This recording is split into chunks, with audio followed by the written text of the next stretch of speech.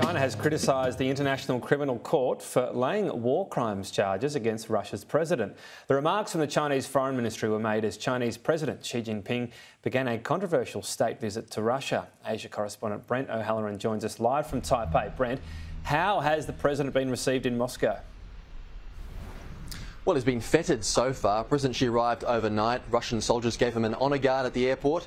He held what was described as informal talks with President Putin at the Kremlin before the pair dined together. They spoke glowingly of each other during the brief remarks made before the media contingent, and they touched on Xi's main piece of business for this trip, the peace plan for the war in Ukraine.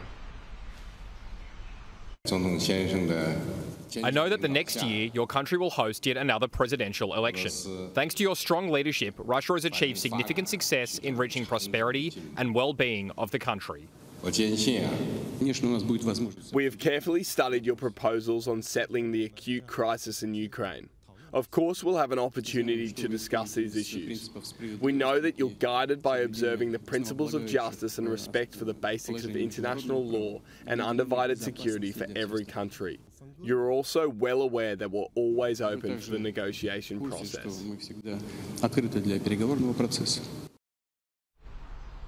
Russian state media say in total the pair spent around 4.5 hours together today, and Putin even went outside to wave Xi goodbye, an action he reportedly rarely does during such state visits. Now, the main formal talks are scheduled for tonight and will continue into tomorrow. They'll go over Xi's 12-point peace plan, which was unveiled last month and has been criticised by the United States for being too favourable towards Russia.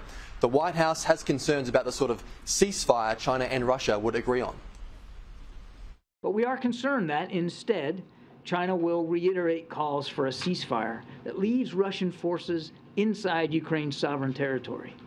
Now, any ceasefire that does not address the removal of Russian forces from Ukraine would effectively ratify Russia's illegal conquests. Now, China in the past has criticised the United States for standing in the way of efforts to secure peace. It says the US is intent on prolonging this proxy war regardless of how many Ukrainians are killed.